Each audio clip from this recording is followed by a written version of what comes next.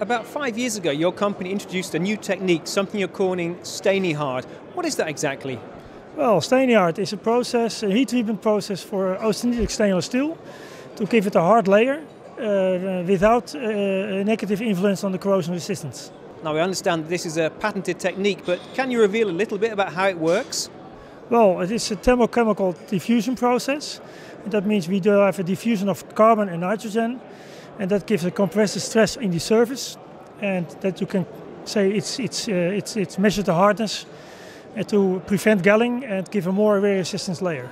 Now, with respect, this all sounds very theoretical, so how has the market responded to this new initiative? The market is responding very positive because they are looking for processes to give these materials a hard layer and without a negative influence on the corrosion resistance, and we can offer that.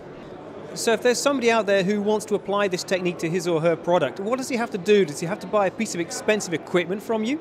No, they have not buying any equipment. They can send the parts to us. We will treat them for them and send them back after treating. That sounds like it's going to be very expensive.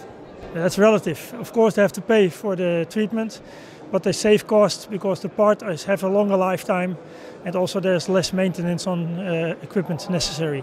So this is great in terms of life cycle costing? Yes, it's really great life cycle cost.